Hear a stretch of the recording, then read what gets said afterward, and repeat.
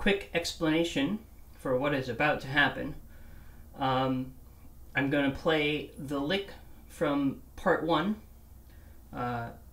in every key, and I'm going to announce the key before I do in concert pitch.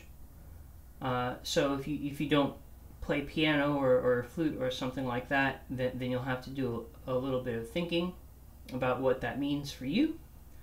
And if you don't understand what concert pitch is, this might be a difficult thing for you to do. Like, the whole thing might be difficult anyway. So go research that and then come back if you want to work on this lick. That being said, I'm going to just go up systematically through the keys.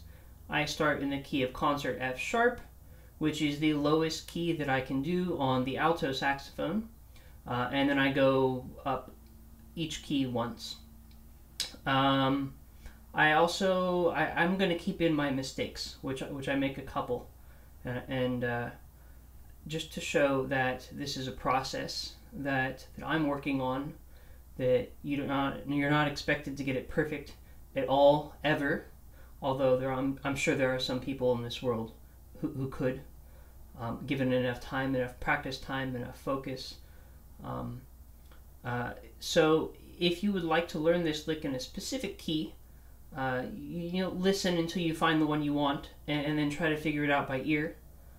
You can also take the numbers that you wrote down for the lick in the previous video, and write down the notes that you need for that particular key. Oh, I'm using the major key version, so we're starting on 6, in case you received the minor key version in a lesson with me or somebody else, which has already happened. That being said, go through these one at a time. If you would like to learn them all, either listen to me and try to figure it out, or go figure it out on your own. Again, this is a process. It's going to take time either way. Here we go. Key of F sharp.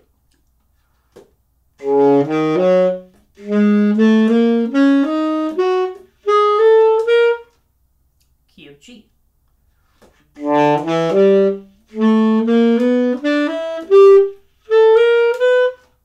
Key of A flat.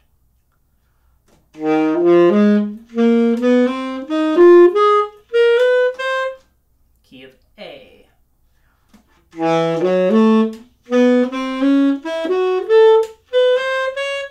Key of B flat.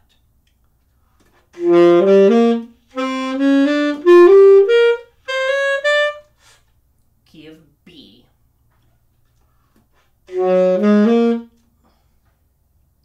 Key of B.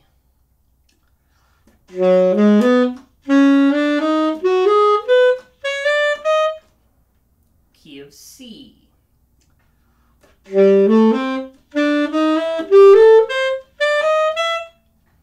Key of C sharp.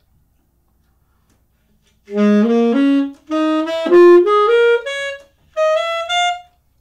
of D.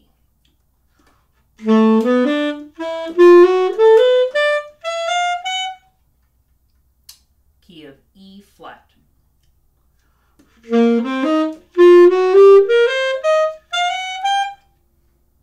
Key of E.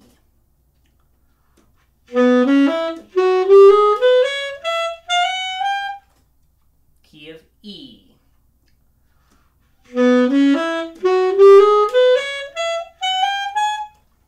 Key of F.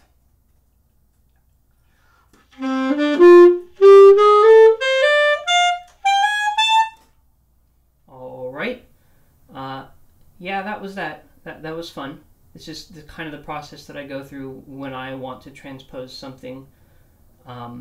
Anyway, I'm really thinking in terms of the key and what notes I have to play. Sort of the relationship between the notes is a little bit more, is a little bit harder to grasp. It's a little bit harder to stack those things in your head. But the more you do it, the easier it gets. Just make sure that you take your time and go through this. The next lick I do like this might be easier, or not, because it's all pretty difficult if you're not used to transposing things in your head.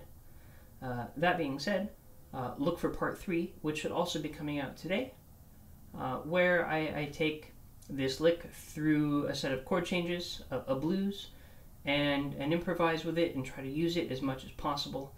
More on that in part 3. Have a nice day.